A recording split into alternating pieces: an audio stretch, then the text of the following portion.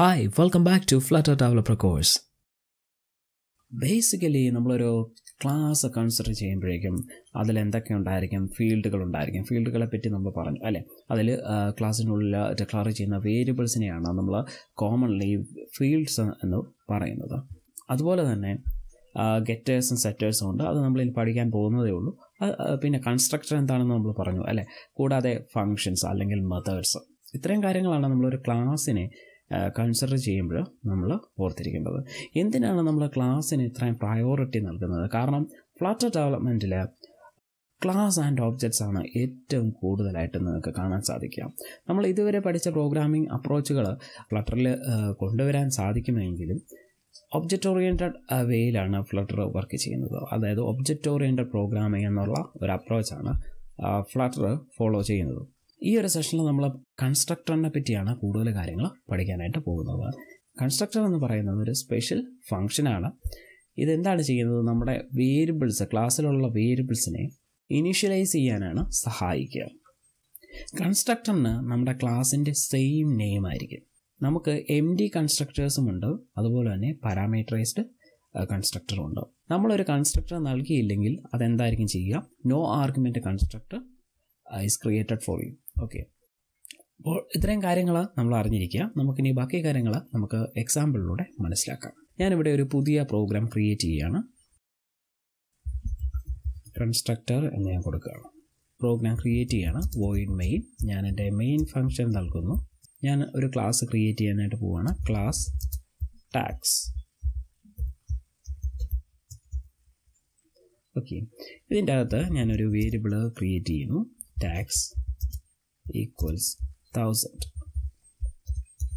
ഇനി എനിക്കൊരു കൺസ്ട്രക്ടറിനെ ക്രിയേറ്റ് ചെയ്യണം. അതിനായിട്ട് എൻ്റെ ക്ലാസ് നെയിം തന്നെയാണ് എൻ്റെ constructor name, tax. Parenthesis open ചെയ്ത് ക്ലോസ് ചെയ്യുക. എന്നിട്ട് കൺസ്ട്രക്ടർ ഓപ്പൺ ചെയ്ത് ക്ലോസ് ചെയ്യുക. ഇതൊരു നോൺ പാരാമീറ്ററൈസ്ഡ് കൺസ്ട്രക്ടറാണ്. Non parameterised. ഇതിൻ്റെ അകത്ത് ഞാൻ പാരാമീറ്റേഴ്സുകളൊന്നും അല്ലെങ്കിൽ ആർഗ്യുമെൻ്റ് ഒന്നും പാസ് ചെയ്യാനായിട്ടുള്ളൊരു സെറ്റിങ്സ് നൽകുന്നില്ല. ഓക്കെ, എൻ്റെ ടാക്സ് ഞാൻ പ്രിൻറ്റ് ചെയ്യുന്നു. ഇതിൻ്റെ ഉള്ളിൽ പ്രിൻറ്റ്. ഇനി ഞാനൊരു മെത്തേഡ് നൽകുകയാണ്, കാൾ ടാക്സ്. ഇതിൽ ടാക്സ് ഒന്ന് ഇൻക്രിമെൻറ്റ് ചെയ്യുന്നു. Return ++ tax. ഓക്കെ, ഞാൻ ഇതിൽ കാൽക്ക് ടാക്സ് എന്ന് പറയുന്ന മെത്തേഡിൽ ഞാൻ എന്താ ചെയ്തത്? ടാക്സ് ഒന്ന് ഇൻക്രിമെൻറ്റ് ചെയ്തു അല്ലേ. ഇനി ഞാൻ ചെയ്യാൻ പോകുന്നത് അതായത് ഞാൻ എൻ്റെ മെയിനിൽ വന്നിട്ട് ഞാൻ ഒബ്ജക്റ്റ് ക്രിയേറ്റ് ചെയ്യാനായിട്ട് പോവുകയാണ്.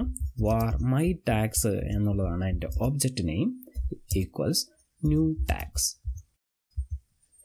ഓക്കെ, ഇവിടെ നിങ്ങൾക്ക് കാണാൻ സാധിക്കും ഈ ടാക്സ് എന്ന് പറയുന്നത് എന്താണ്? എൻ്റെ കൺസ്ട്രക്ടറാണ്. ഇവിടെ മൈ ടാക്സ് എന്ന് പറയുന്നത് എൻ്റെ ഒബ്ജക്റ്റാണ്.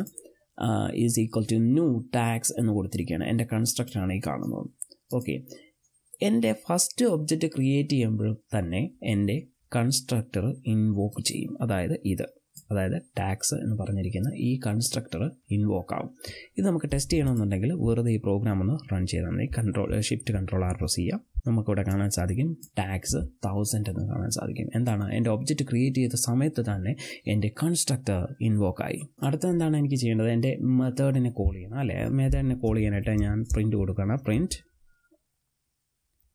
My tax dot call tax എന്ന് കോൾ ചെയ്യുന്നു. Ctrl+R പ്രസ് ചെയ്യാം. ഓക്കെ, അതായത് എൻ്റെ ടാക്സ് ഒന്ന് ഇൻക്രിമെൻറ്റ് ചെയ്തിട്ട് പ്രിൻറ്റ് ചെയ്തിരിക്കുകയാണ്. അപ്പോൾ നിങ്ങൾക്ക് കൺസ്ട്രക്ടറിൻ്റെ ഐഡിയ മനസ്സിലായെന്ന് ഞാൻ കരുതുന്നു. ഇനി മറ്റൊരു കാര്യം കൂടെ നമുക്ക് ചെയ്യാൻ സാധിക്കും. ഇതിൻ്റെ അകത്ത് നെയിംഡ് കൺസ്ട്രക്ടേഴ്സിനെ കൊണ്ടുവരാനായിട്ട് സാധിക്കും. നമുക്കൊരു കൺസ്ട്രക്ടറിനെ നമുക്ക് തന്നെ നെയിം ചെയ്ത് ഇതിൻ്റെ അകത്ത് ഡിക്ലെയർ ചെയ്യാനായിട്ട് സാധിക്കും. അതായത് നെയിംഡ് കൺസ്ട്രക്ടർ എന്ന് പറഞ്ഞു കഴിഞ്ഞാൽ അതിനൊരു പേര് നമ്മൾ തന്നെയായിരിക്കും നിർവചിക്കുന്നത്. ഉദാഹരണം പറയുകയാണെങ്കിൽ ടാക്സ് ഡോട്ട് കറൻറ്റ് ടാക്സ് ഞാൻ കൊടുക്കുകയാണ്.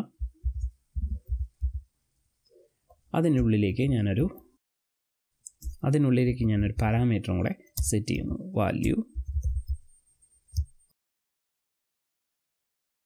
എന്നിട്ട് ഈ വാല്യൂ ഞാൻ പ്രിൻറ്റ് ചെയ്യുന്നു. Print current tax